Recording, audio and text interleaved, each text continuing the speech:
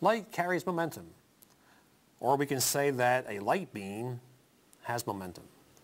Think of momentum as the ability to exert a push onto something. We observe the momentum of light when we look at the tail of a comet.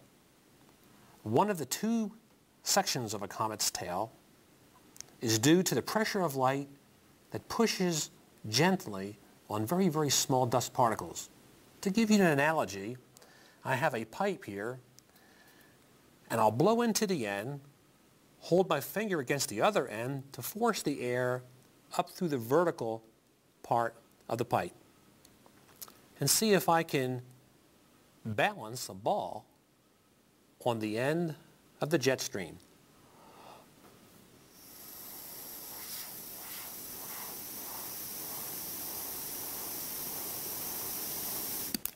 Now, I send a light beam up, and if you were a very, very fine dust particle like that which we find in comets, you could be balanced on the light beam if the light beam happens to be strong enough. In which case, if I turn the flashlight off, you then fall down.